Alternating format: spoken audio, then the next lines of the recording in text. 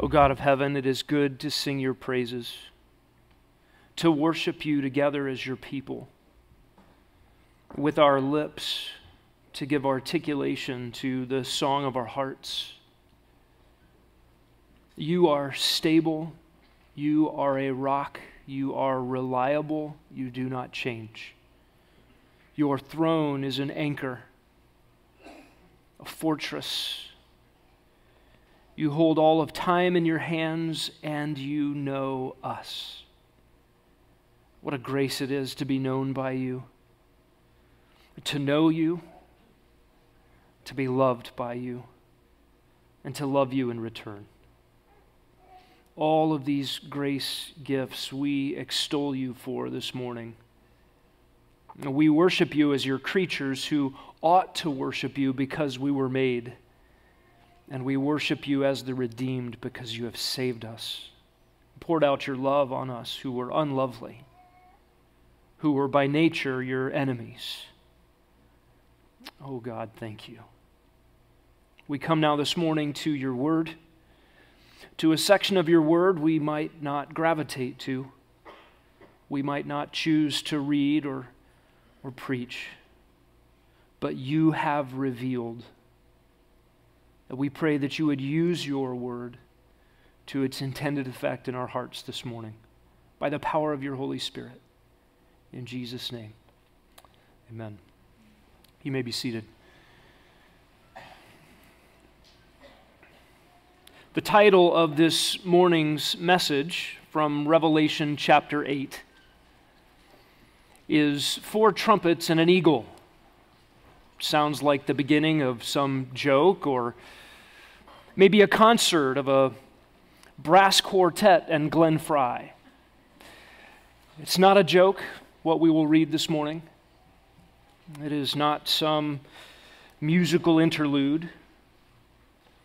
This is documented history of our planet's future. Look down at your Bibles and read with me what God says will happen.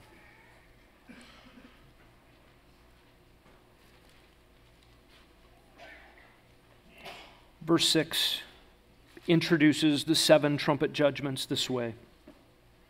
The 7 angels who had the 7 trumpets prepared themselves to sound them. And the first sounded, and there came hail and fire mixed with blood, and they were thrown to the earth. And a third of the earth was burned up, and a third of the trees were burned up, and all the green grass was burned up. And the second angel sounded, and something like a great mountain burning with fire was thrown into the sea. And a third of the sea became blood. And a third of the creatures which were in the sea, those which had life, died. And a third of the ships were destroyed. And the third angel sounded, and a great star fell from heaven, burning like a torch. And it fell on a third of the rivers and on the springs of waters. And the name of the star is called Wormwood. And a third of the waters became wormwood, and many men died from the waters because they were made bitter.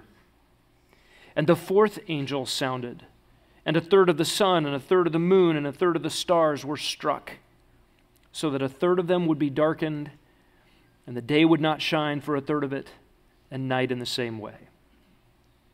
Then I looked, and I heard an eagle flying in mid-heaven, saying with a loud voice, "Woe, woe, woe to those who dwell on the earth, because of the remaining blasts of the trumpet of the 3 angels who are about to sound." This section of Scripture is not a metaphor for political movements. It's not a symbol of religious ideology or the rise of false teaching. This is not a series of allegories of past historical events. These are real happenings. This depicts a series of ecological catastrophes of increasing effect that will wreck the planet and dismantle hope for all who live on it. Our world is concerned about ecological disasters, oil spills, mining disasters, chemical waste, core meltdowns at nuclear power plants. And we work hard to try to avoid them. We recycle, we invent cleaner products, cleaner processes, cleaner fuels. We reduce waste. As a child, I was taught not to break styrofoam. Maybe you were taught this. It was irrelevant by the time I had styrofoam in my hands, but early versions of styrofoam were actually produced with the infusion of chlorofluorocarbons. And to break styrofoam was apparently to release those CFCs into the atmosphere. And those CFCs made their way up to the ozone layer, that protective barrier in our atmosphere that was going to keep the earth from being scorched by the sun. And there was a hole in the ozone layer over the polar regions. And the more that I would break styrofoam, I was taught, the greater the hole in the ozone layer would become.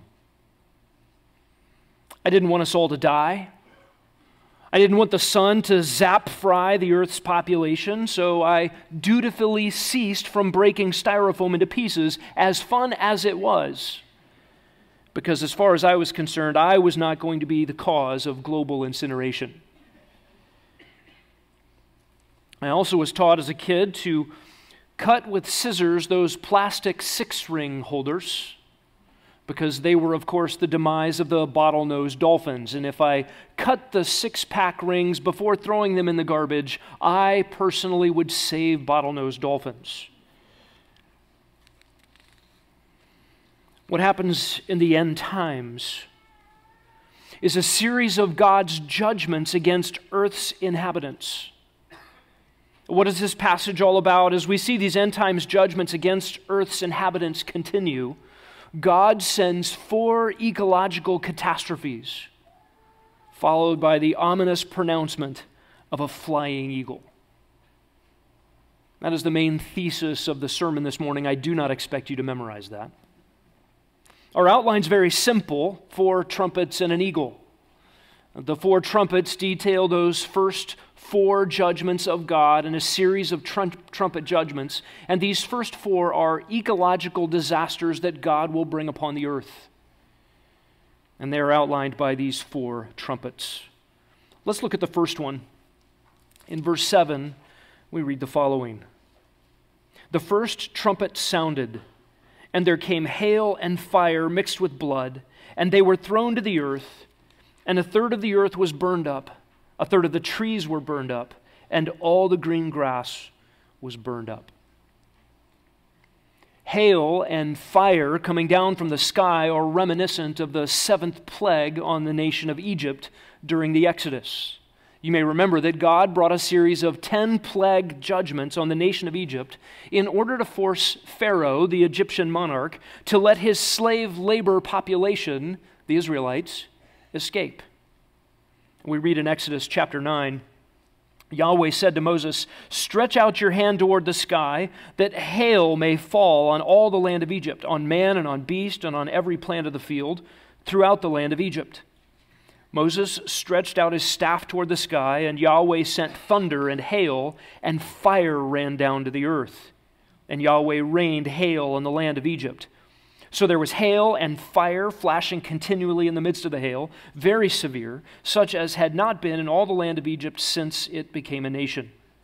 The hail struck all that was in the field throughout all the land of Egypt, both man and beast. The hail struck every plant of the field and shattered every tree of the field. You see, a hailstorm with fire has happened before, a very literal one. You may have been in a hailstorm, and depending on the size of the hailstones, you could have been injured. This one will be awful. The Egyptian storm of hail and fire was regional. It was even precisely selective. We read in Exodus 9:26 that the land of Goshen, where the Israelites were, was spared completely from this plague. But this storm of the first trumpet judgment in Revelation 8 is not regional, it is global. Not just the land of Egypt, this affects every region on every continent.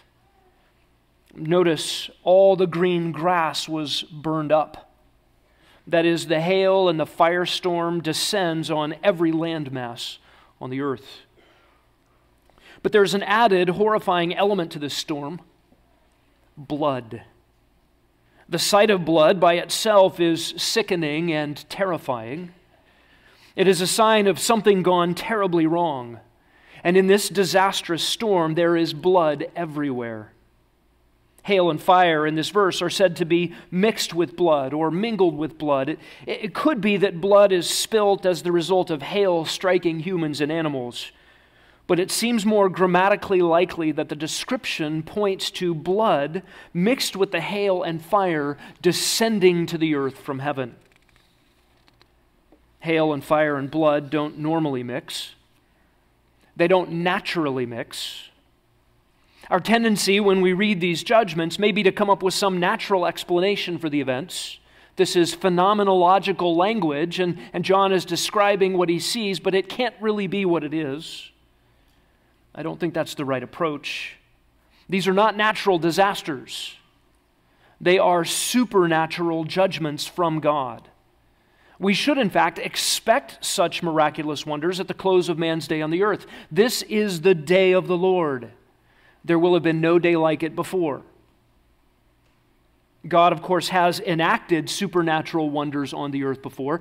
Ex nihilo creation, everything being spoken into existence out of nothing, is a miraculous wonder. The global flood may have used natural and physical means to accomplish God's judgment, but no doubt that was God's enforcement of judgment on the earth. God came down to crush the Tower of Babel. He rained fire on Sodom and Gomorrah, and he brought the 10 plagues on Egypt. All of these things were miraculous wonders experienced by men on the earth. They were real, historical, unique events that do not fit the normal and predictable and explainable features of the world as we experience it today. And we're easily tempted to assess the accurate record of these future events by our own experience. And frankly, we have a very narrow window of experience to draw on. You and I have not lived long on this earth. We weren't here for those miraculous wonders of days gone by. And so maybe we sit in judgment of the Bible's record. That stuff can't be true. I've never seen it before. Yet no one has. These will be unique. And rather than us sitting in judgment of God's word, the reality is that humanity will be judged when these things take place. And so descending from the sky is a massive hailstorm. It destroys plant life, it strips the trees, it smashes structures, it pelts people and animals. And with the hail comes fire. Notice in our text that 1/3 of the earth is burned up, 1/3 of the trees are burned up, and all of the grass is burned up. If you followed the story of the Lahaina fire, you may recall that 3.39 square miles of Maui were scorched in that awful tragedy. The island of Maui is 727 square miles. 1/3 of Maui would be 242 square miles, or 71.5 times the size of the Lahaina fire. Another way to think about the proportions of 1/3 of the earth burnt in this judgment is to consider the two top wildfires in recorded human history. The top one is a 2003 Siberian taiga fire in Russia that consumed 55 million acres. And number 2 on the list, you may recall in 2020, the Australian bushfires that covered 42 million acres. That's a total of 97 million acres, or 151,000 square miles and change.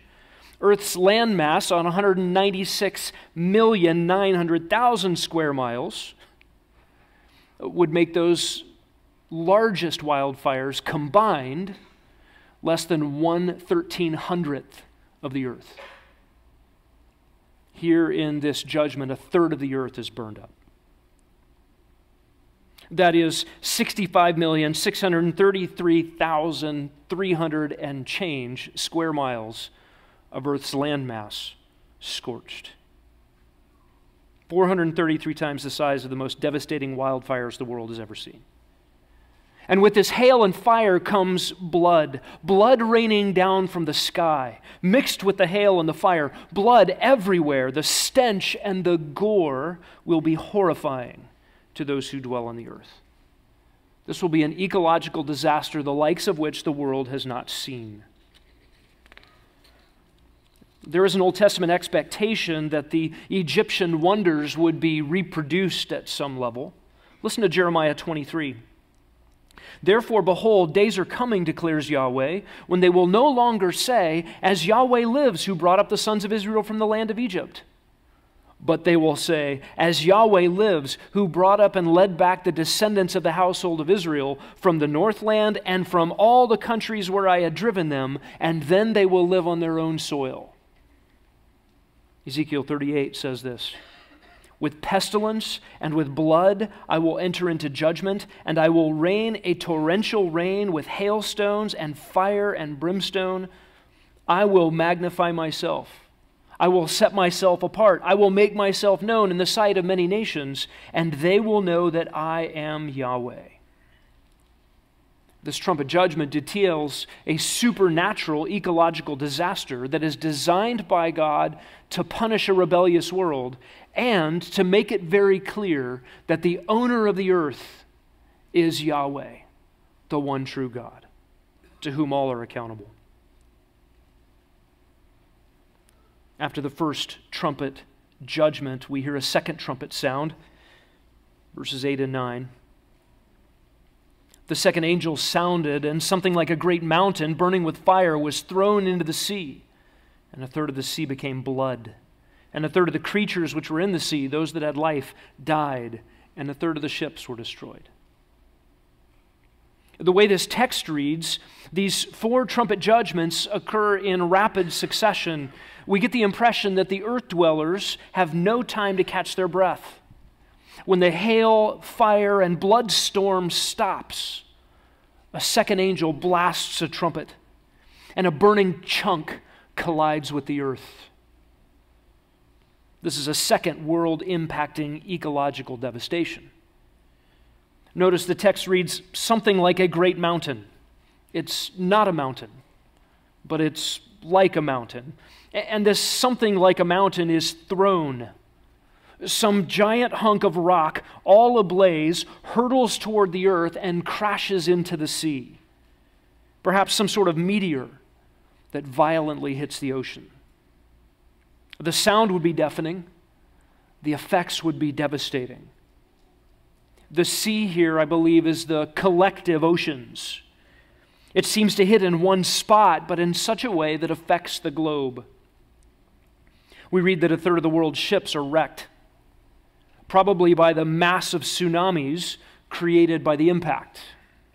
You can imagine that 2/3 of the ships may ride it out. Open ocean swells might be safer than ships at harbor pummeled by towering breakers.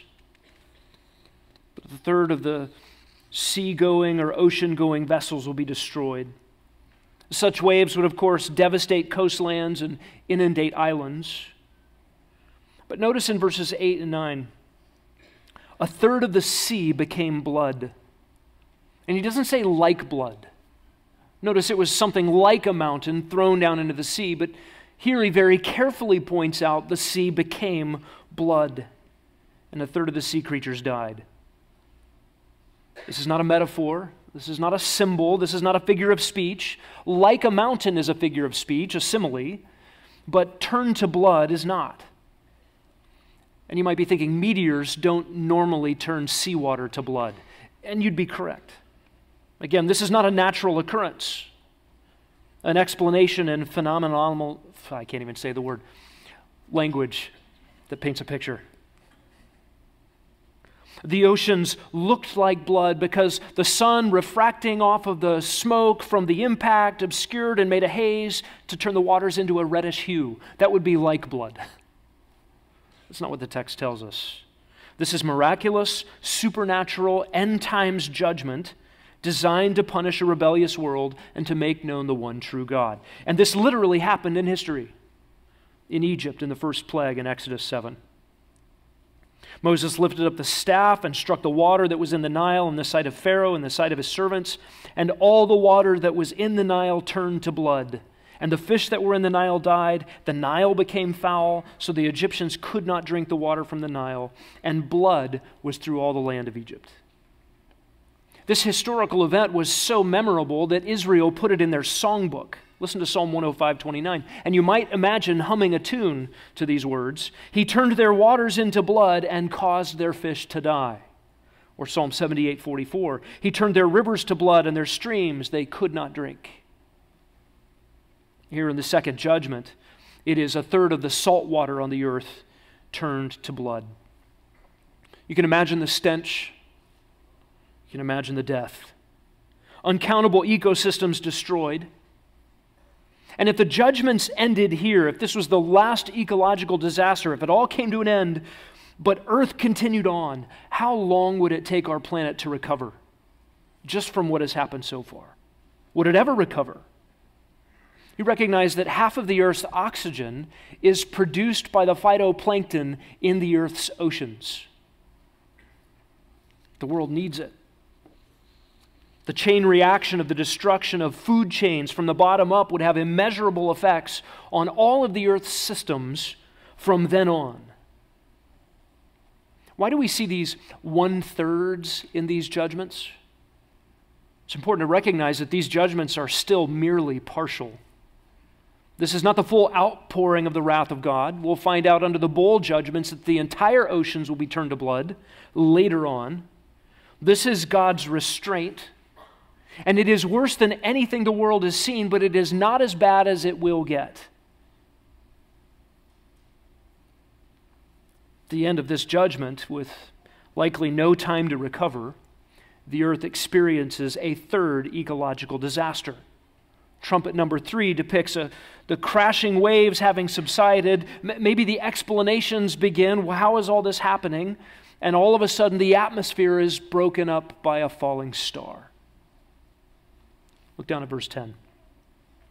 The third angel sounded, and a great star fell from heaven, burning like a torch. And it fell on the third of the rivers and on the springs of waters. And the name of the star is called Wormwood, and a third of the waters became wormwood, and many men died from the waters because they were made bitter. We read in verse 10 that a great star fell. Star is a word used to describe a light source in space aside from the sun and the moon. So planets, stars, comets, meteors, they're all referred to as stars. We even do this in English. A falling star is a meteor, and if it makes it through the atmosphere and hits the earth, it's a meteorite. And this one fell. Remember in verse 8, the giant blazing hunk was thrown. It gives the appearance of a greater velocity and probably a different angle.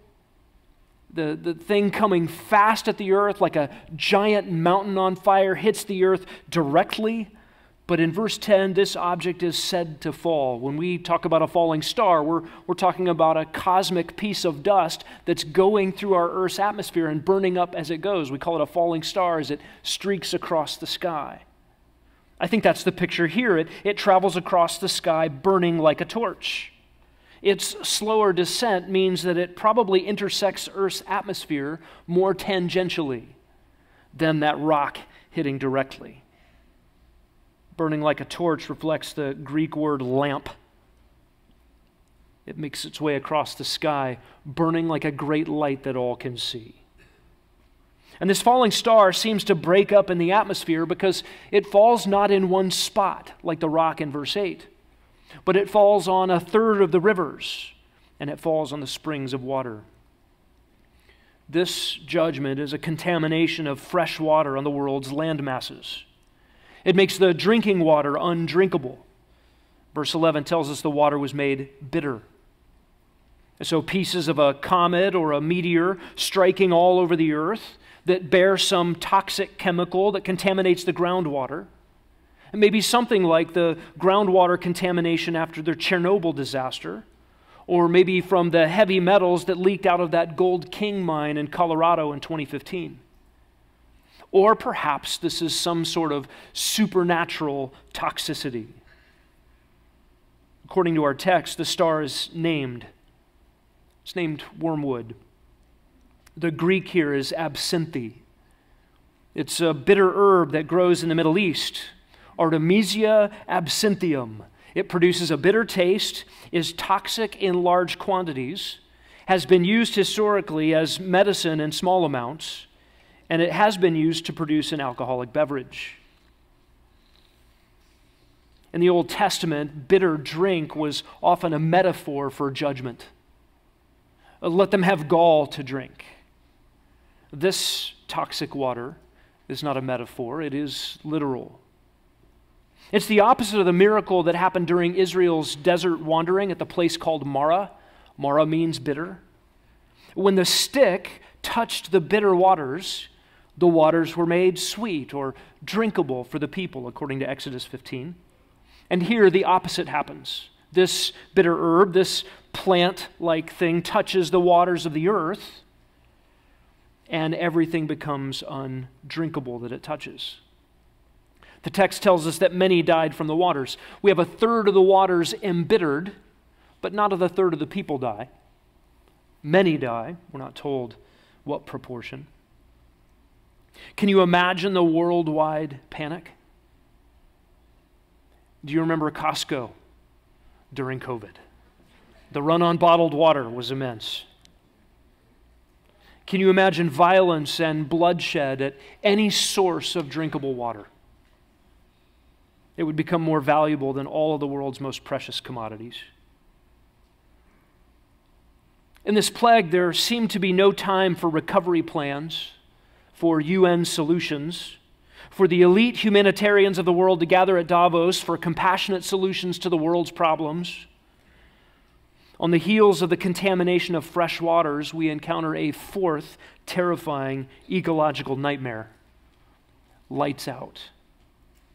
Here's the fourth trumpet, verse 12. The fourth angel sounded, and a third of the sun, and a third of the moon, and a third of the stars were struck, so that a third of them would be darkened, and the day would not shine for a third of it, and the night in the same way. The grammar in the original language helps us understand the nature of this darkness. John is precise here in describing not dimness, but duration. It's not that the sun is partially obscured so that it shines at 2/3 strength. No, rather, for a third of its time, it is black. It is gone. The moon and the stars likewise. This is not about the amount of light being emitted. This is about the duration of light being emitted. The light of the sun will be seen on the earth for a third of its normal time during the day. And the light of the moon and the stars will be seen on the earth for a third of their normal time at night. If you can imagine the solar equinox, it happens twice a year. March and September, that's when the time of day and time of night are equal because the sun is traveling across the equator, speaking from an earth dweller's perspective. And imagine during that time if the sun switched off for 4 hours during the day. Imagine for 4 hours during the nighttime, all the stellar dots and the moon blinked out for 4 hours. We're not told how many days this goes on, how long this judgment will last. We do find out later in the book of Revelation, chapter 16, that the sun will scorch men on the earth. They won't repent, they'll curse God. And it could be that these two judgments are simultaneous. What an interesting time to live on the earth, where there is no benefit from the sun's warming rays. The sun scorches when it's out and then disappears altogether. This will be terrifying. It will be without precedent. It will be without scientific explanation. And you and I have grown familiar with how long a day is. We know when the sun rises and when it sets. You can look at it on your phone. You can pull up tables of times of when this happens. You can find out when the autumnal and vernal equinoxes have been for as long as there's been history. We know these things. We're comfortable with these things, and we know them and feel like we're sort of in charge of these things. All of this will be upended. Men's confidence in everything will be shaken. This is a supernatural wonder of God's judgment on the earth. And we thought that LA's rolling brownouts were a disruption of the power grid and a major inconvenience. This will affect every area of life around the globe. The Old Testament prophets told us that the day of the Lord will be characterized by darkness. Listen to Isaiah chapter 13. Behold, the day of Yahweh is coming, cruel with fury and burning anger, to make the earth a desolation. He will exterminate its sinners from it. For the stars of heaven and their constellations will not flash forth their light. The sun will be dark when it rises, and the moon will not shed its light.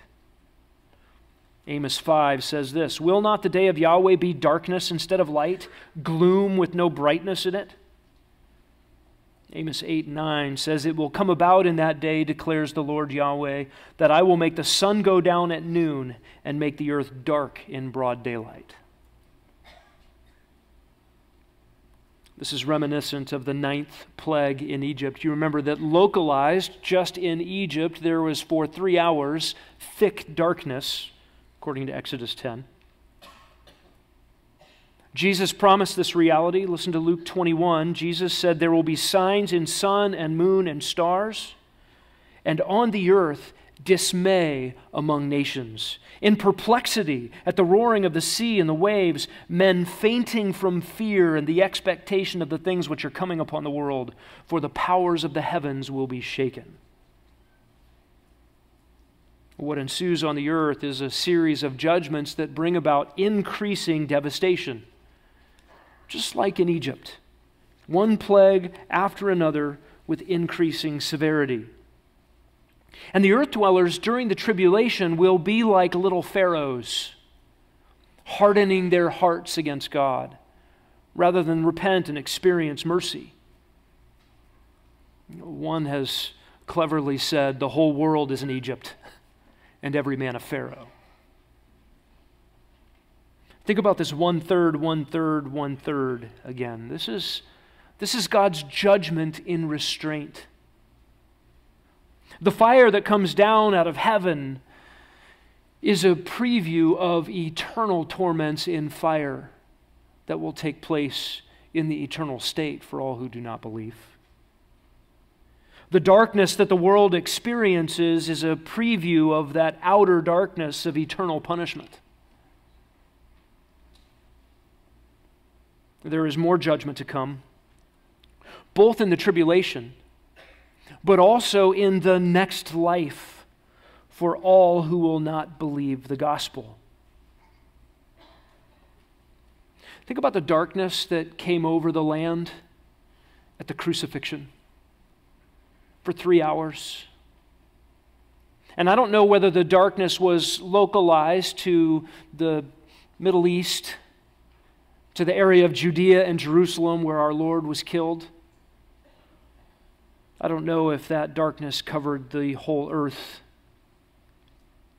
But it was a supernatural declaration by God that what was happening at the cross was awful, serious. You think about what happened there. That God himself in the person of Jesus Christ had come to earth, to his earth, the world he made and the world he sustains by the word of his power, to the creatures that he created and gave life to and breath, to his creatures to whom he gave the sun and the rain and the breezes and the seasons. Indiscriminate, lavish provision on a world of rebels.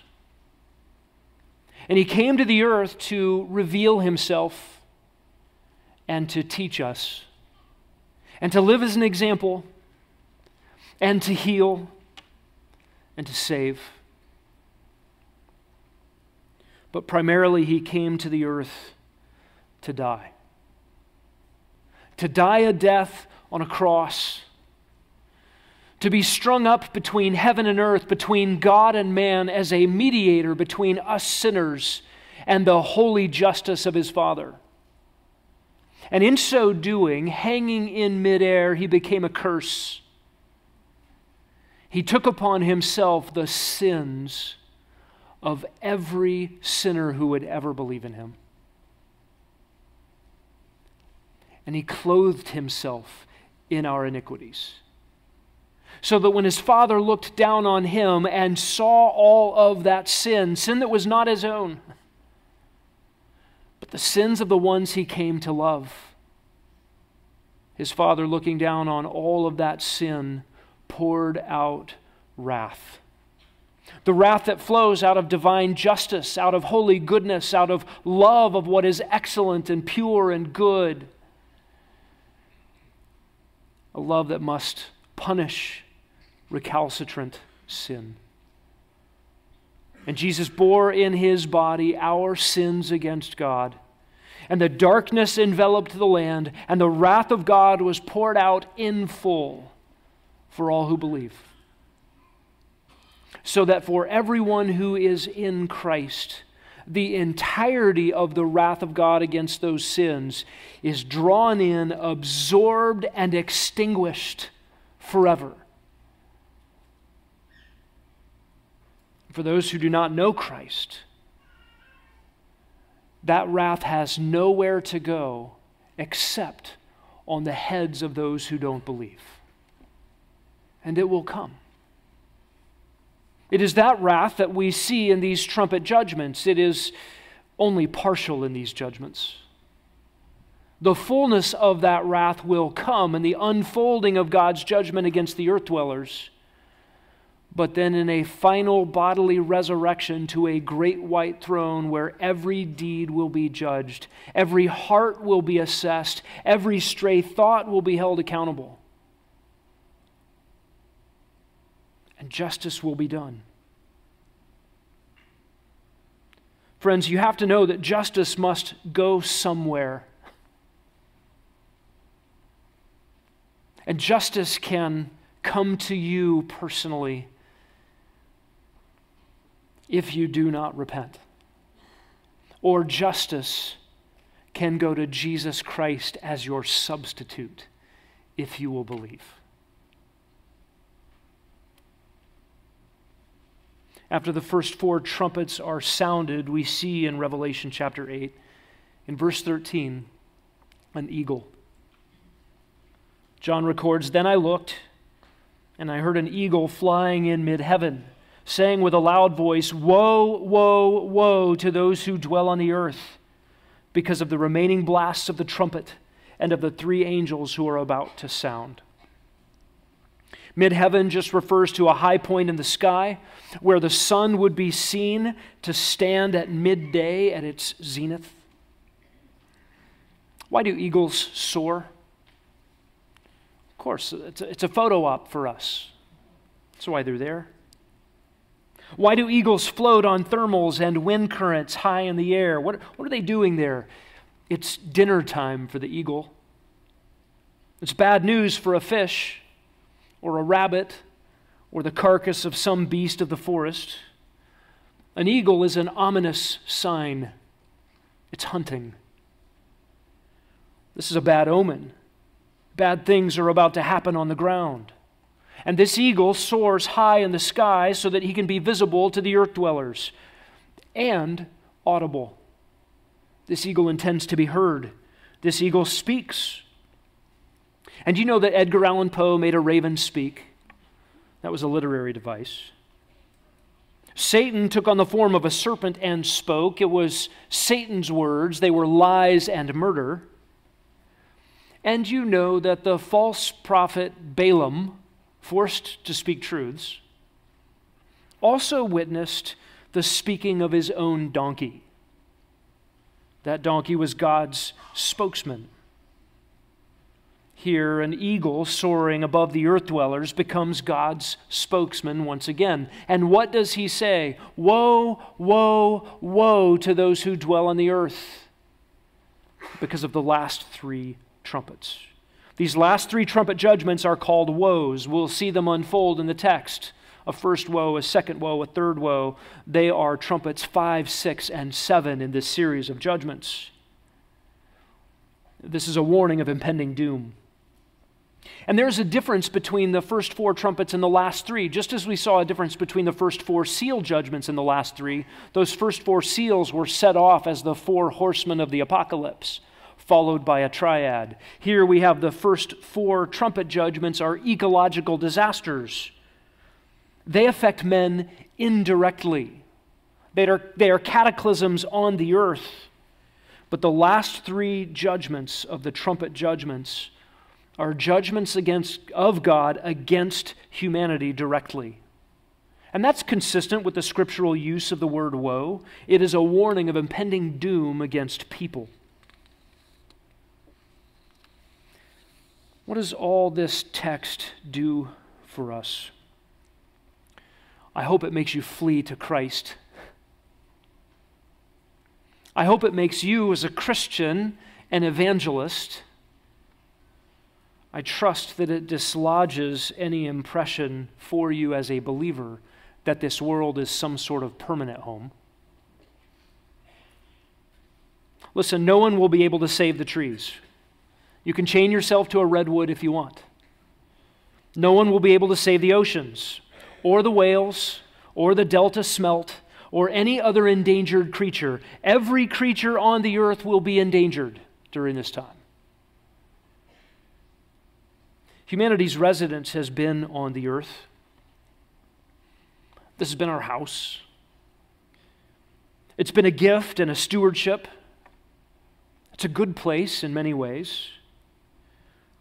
But man has failed in his relationship to this earth. God's design was a design of stewardship, but sin messes everything up. Listen, we pollute it or we worship it. This is man's sin. God's design for humanity was a loving, selfless lordship over the creation, a responsible governance for the glory of God. And in God's kindness, His common grace, He has provided rain and sun and seasons and the provision of food and goodness. Again, these things are indiscriminately lavished on a world of people who do not acknowledge the giver. They don't recognize that this is His, and they don't give thanks. God's kindness obligates gratitude.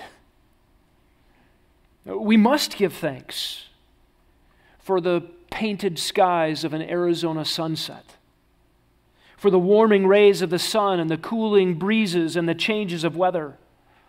We must give thanks to God for the hydrological cycle, where God evaporates seawater, purifies it for us, and dumps it on the land masses as that which is drinkable, replenishes the earth, grows our crops, cools our air.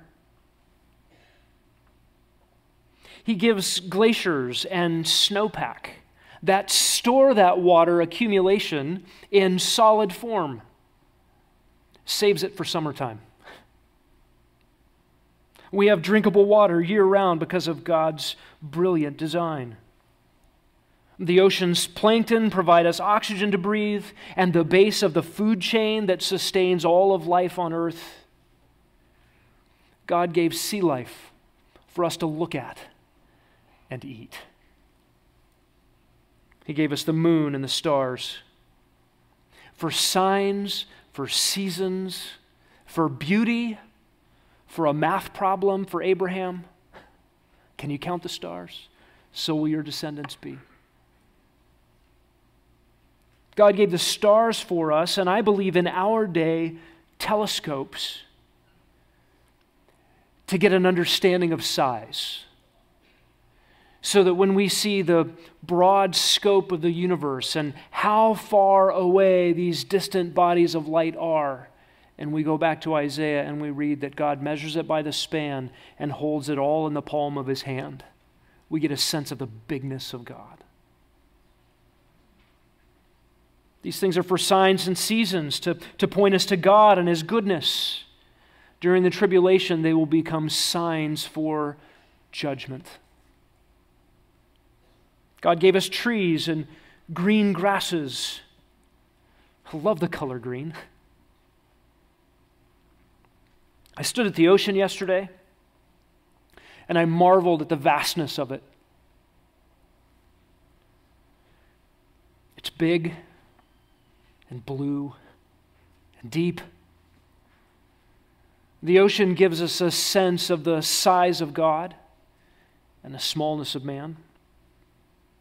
Behind me were green hills and snow-capped mountains. You think, where were you, New Zealand? No, trust me, Southern California looks like that, like 1 week out of the year, and I was there. All of these good gifts will turn to bad omens of judgment. Justice come due.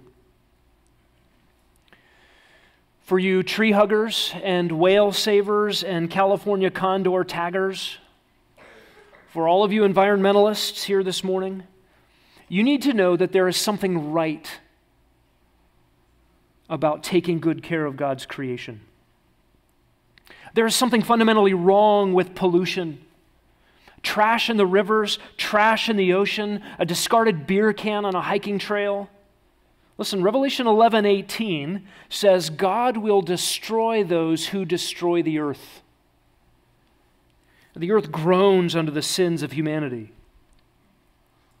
But listen, the failure of proper environmental stewardship is not fixed by idolatry.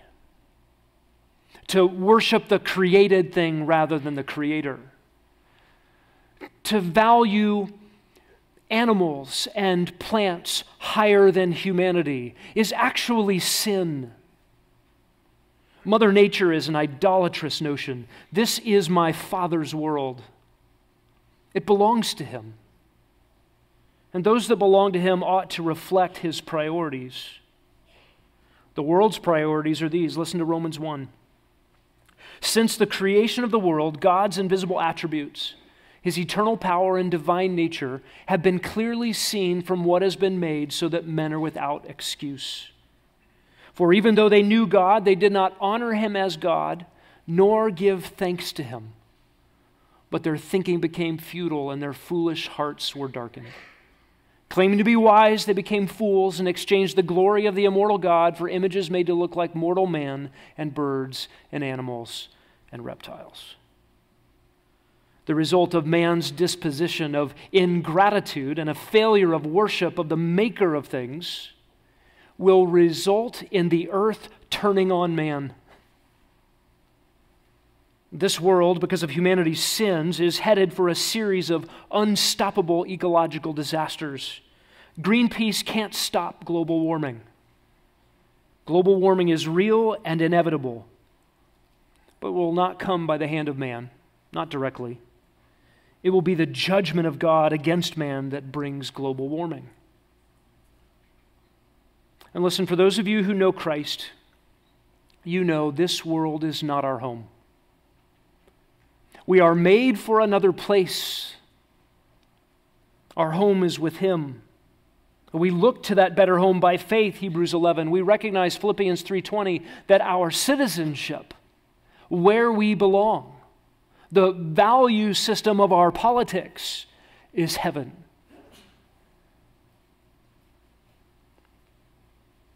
To those who live on the earth now, the message of Revelation is clear. Your house is on fire. And what do you do when your house is on fire? Well, of course, you remodel the entertainment room, right? You buy new lazy boys and you make sure they have good cup holders and you get a bigger screen and better surround sound. But the whole house is coming down. The message of this text is get out. Where do you go? Where do you flee? What hope is there for this world? Well, friends, the hope is the gospel. What hope is there for any of us? Our only hope is Christ. Let's pray. Heavenly Father, we come to you this morning again looking at a passage of Scripture that is frightening in its scope. It stretches our imaginations. It's too awful to contemplate for long. And yet you have put this in your word. Why, oh God, is this here? So that we would read it, so that we would feel the impact of these things, so that we would have a recalibrated sense of justice and rightness, that we would grieve over our sins and run to Christ. He is our only hope. I pray for everyone in this room that they would indeed flee the wrath to come and find joy and life and refuge in your Son, in whose name we pray. Amen.